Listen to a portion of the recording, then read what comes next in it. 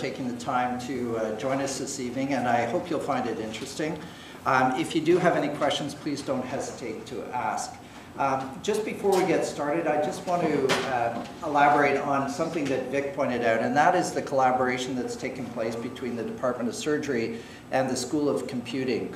Gabor Fichtlinger, Professor Fichtlinger, is here today. He is the head of the School of Computing and has been absolutely a key member of this, along with Tomas Engel, who has, he's our nuts and bolts guy. He's figured this whole thing out. When this concept was developing, I met with a bunch of people, but got glazed eyes, and nobody really was interested until I talked to those two. And the lights went off, and that was it. So what I'd like to do tonight is just give you an overview of what it is we've done. We've got the system set up here, a model for it, so afterwards you can come down and we can show you how that works. So just to clarify, other than I really like this project, I have no conflicts of interest. So breast cancer is not an uncommon phenomena, and worldwide it's the most common cancer that women will develop. In Canada alone, this year, roughly 24,000 women will be diagnosed. With the increasing use of screening, and here it's through the Ontario Breast Screening Program, we're picking cancers up at an earlier stage. And what that means is that they're non-palpable cancers. In other words, we can't feel them. So this is what the radiologists are looking for, an area of density in the breast. It's spiculated, it's irregular in shape, and it's highly worrisome for malignancy. Once women are diagnosed with a non-palpable tumor, they want to have what we call breast conservation, or a lumpectomy done. So what that means is at the end of the surgery, the breast looks essentially the same as it did when we started, and they would get radiation to supplement the surgery. If, however, we're going to be effective at breast conservation, a few things have to happen. And number one is we need to be able to identify the cancer. And the gold standard right now is to use a needle and a wire put into the tumor to show us where that is. Once we've identified where the tumor is, we need to take it out with what we call clear margins. In other words, there's no cancer sitting at the point where we cut through the tissue. So the pathologist tells us that, and that result usually takes about 2 weeks to get back. We think we got it all. The pathologist says, nope, your margin is positive. In other words, cancer is right up to where I cut. That means we have to go back and do more. So there's a bit of a balance in that I could get clear margins on everybody if I took all the breast tissue, but that's not very cosmetic. So we're trying to take a minimal volume of breast tissue to maintain a nice cosmetic outcome, but still be able to achieve a negative margin. So this is how we're localizing the tumors. Our patients present to the radiology department first thing in the morning, and the radiologist identifies the area of concern. They put a needle and a wire, and the wire has a little hook. You can see it here. And basically that's what we're working with. The radiologist will give us a written description saying the wire is 7 centimeters long, the tumor is about 1.5 centimeters from the end of the wire, and from that point it's kind of guesswork. So this is a very typical picture of the tissue that we would have removed. So this then goes back down to radiology, and they'll x-ray it again to make sure that the cancer is in there. But you can see how much breast tissue we took out just to get that little tumor out, and often we didn't do as good a job as we thought. So even using these current strategies, there's upwards of 47% of these cases return with a positive margin. And if we get a positive margin, that means we have to take the patient back to the OR to re-excise that area of the breast. So it utilizes OR time that now can't be used for new patients. They're going to have to wait longer. The results are not as nice, so they get a poorer cosmetic result, and it delays that patient's adjuvant treatment. And what I mean by adjuvant treatment is radiation or chemotherapy. So if we can avoid it, we certainly would like to. So there are other methods out there for localizing the tumor, and they're listed here. The problems with these is they're a bit cumbersome, they're very expensive, and they're all fraught with some problems. So tumor localization, to be effective, has to delineate the tumor well, even in mobile breast tissue. So it's not like that tumor just sits there. It wiggles around to a limited degree. It has to be easy to use. It has to be cheap. And the best method to do it, we think, is using electromagnetic navigation. So this is the conceptual diagram. So what we've done is we've added EM sensors to everything that we would use in the operating room. So the patient gets an EM sensor, so we know where they are.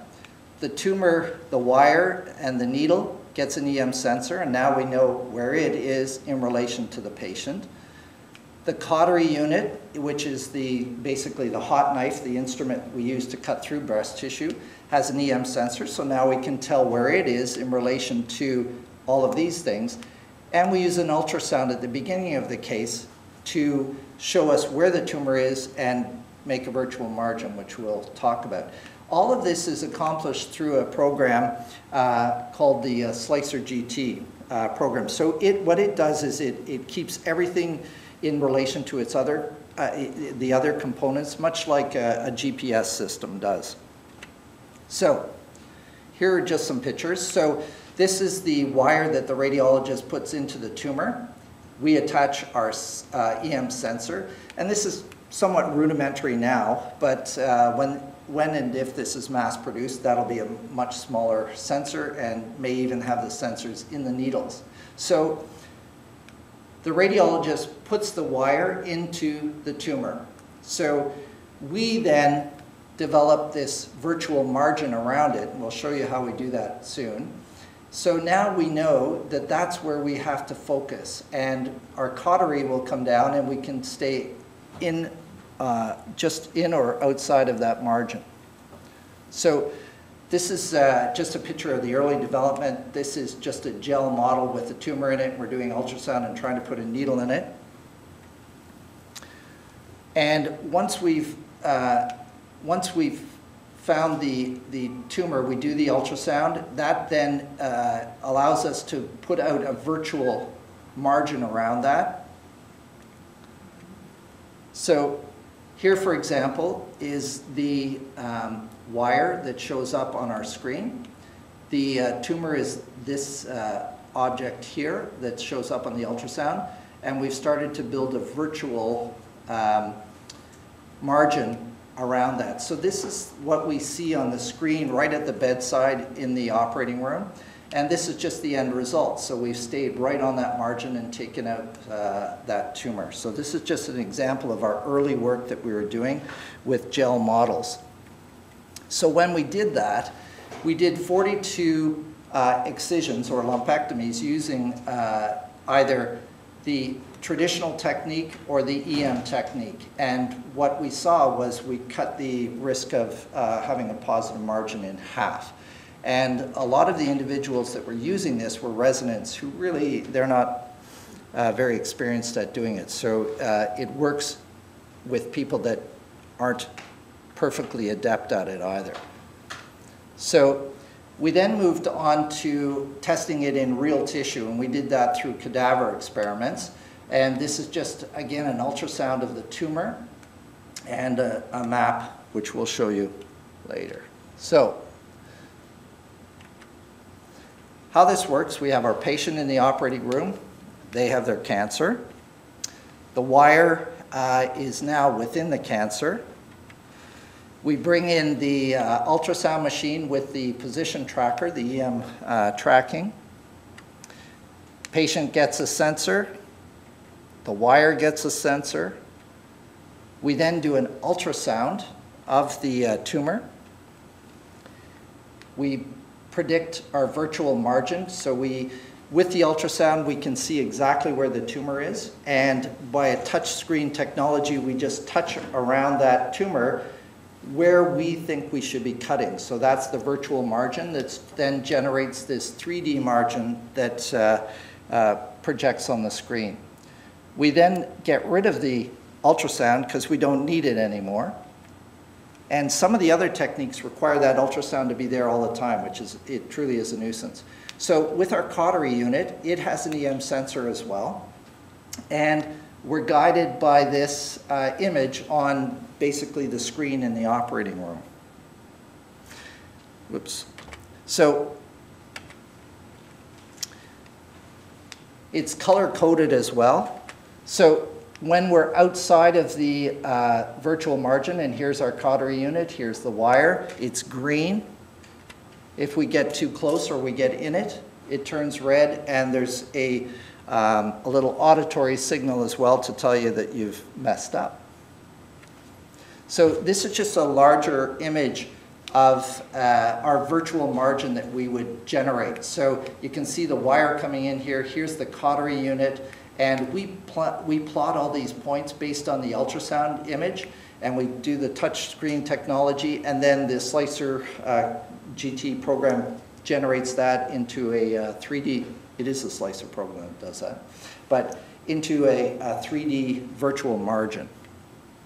So these are just some examples. We did a safety trial just in the OR to see that it wouldn't impede with flow in the OR, that we didn't cause sterility issues, and everything worked extremely well. This is just a picture actually when we started using this on patients who had palpable tumors. So again, we wanted to do a safety trial just to make sure that if something went wrong with our system, that we wouldn't be putting the patient in jeopardy. So we chose patients who had palpable tumors because then we know where the tumor is already, but we would do all the steps. We would put a wire in, all the same things. And what we found with that is that there were no issues as far as the flow of the operation. We were able to do 6 patients in this fashion. And the important thing here is all 6 had negative margins. And it really took very little time to set this up. So with experience, we were able to bring our times down, and the last one we did was 6 minutes. And what that time is getting everything configured, doing our plotting of the virtual margin, etc. So it's quick and it's easy. So as I said, with those 6 patients, registration time was a minimum of 6 minutes. We had no issues with sterility. The nurses were happy with the setup. We weren't getting in the way of everybody. And those who used the technique, and it was myself and Ross Walker, who's the other breast surgeon, didn't have any issues with it. It was easy to use. It didn't really cause a problem. So these were very favorable results. So because of that, we want to now move on, and we have approval, ethics approval, to go on to do a study on non-palpable tumors. So this is where the benefit will really be seen. And what we're hoping to set up is a randomized controlled trial, initially in Kingston alone, comparing the traditional needle localization with the EM navigated needle localization. So we'll determine whether there truly is a difference in the positive margin rates with this technique, and I suspect strongly that it will. The final thing here is a bit premature, but there is quite an ingenious invention that was developed in England, which uses it uses mass spectrometry to assess the smoke that's produced by the cautery unit.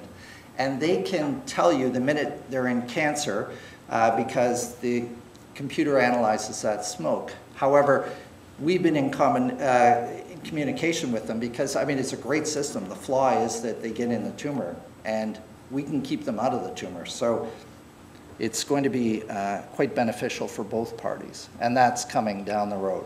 So what can we conclude from all this? EM navigation in breast conserving therapy provides real-time feedback. It's easy to use. It may indeed significantly reduce the incidence of positive margins during our first attempt at taking out that tumor, and in doing so will save us OR time, make us much more efficient.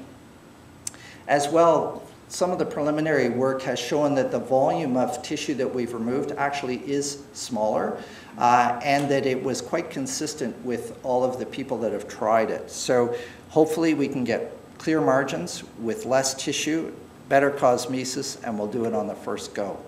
So it can also be used in a variety of other surgical procedures, and we've enticed some of the hepatobiliary surgeons to look into this as well. So taking tumors out of the liver may also find a use for this.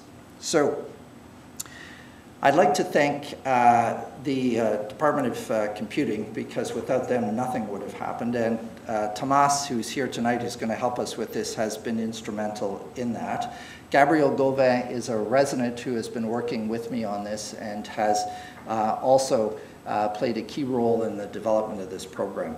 And as well, this summer we had a high school student, Aidan Bach, who was working with Dr. Gabor Fichtinger, and he worked on some of the basic projects. So I would like to thank all of you. If there are any questions, I'm very happy to address them.